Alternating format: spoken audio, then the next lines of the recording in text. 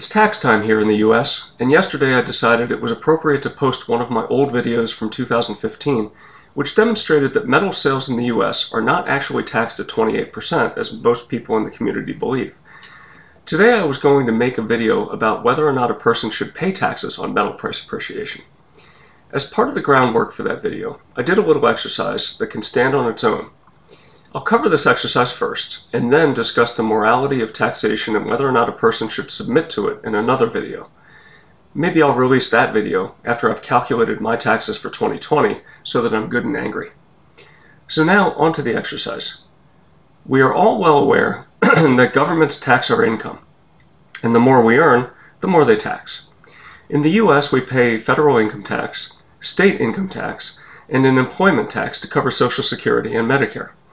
The money we're lucky enough not to forfeit to taxes can be used to pay for living expenses, such as a house and its associated property tax, such as food and clothing and its associated sales tax, such as a car and its associated registration fees and fuel taxes, and such as cell phones and their associated use taxes.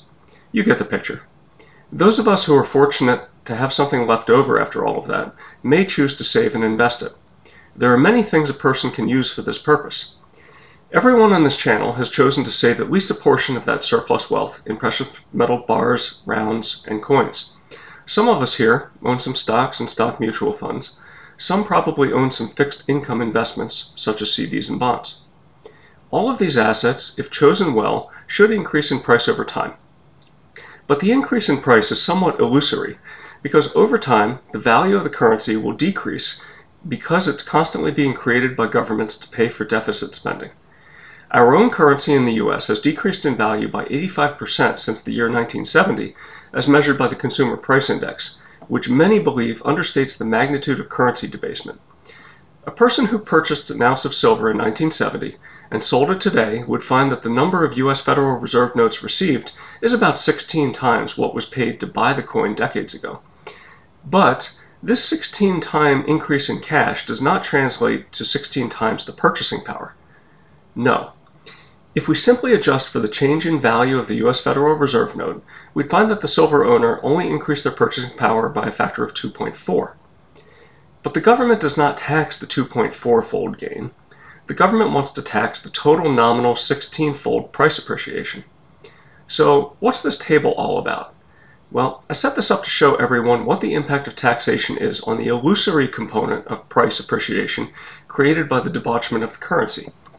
It will apply to any savings vehicle that at least keeps up with price inflation, not just precious metals. One can start by looking at the left-hand column.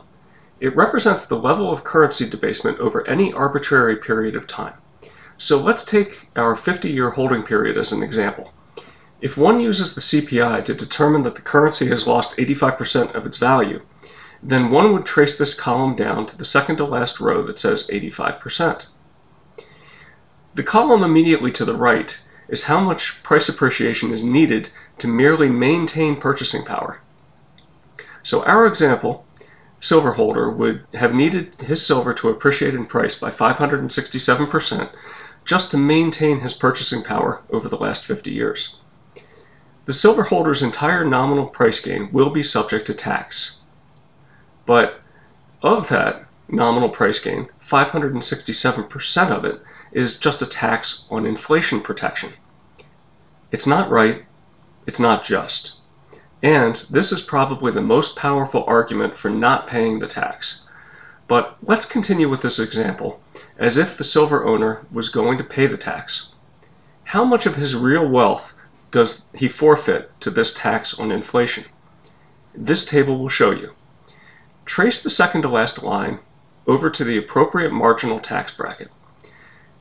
If he's in the 12% tax bracket, then an additional 10% of his wealth would be forfeit to the tax on currency debauchment. If he had lots of income in the year of the sale, then the percentage increases. Since silver is a collectible, the maximum tax on it is 28%. And so we see here that he or she would forfeit about 25% of his or her real wealth to the tax on inflation. It's horrible stuff, really. especially when one considers that the person already paid taxes on the income used to purchase the coin in the first place. A person who is taxed at the 24% rate of his or her earnings years and then is subject to a tax of 25% on his or her wealth later as an inflation tax is actually only keeping 57% of the fruits of his or her labor. It gets even worse when you consider the impact of state income tax. So there you have it. You can pause the video if you like and play a few mental experiments with this table. The double taxation on inflation is not too horrible a thing over short periods of time. But as you can see, over longer periods of time, the inflation tax is really, really unjust. Now, I'll talk about remedies for this in another video. Happy tax time, folks.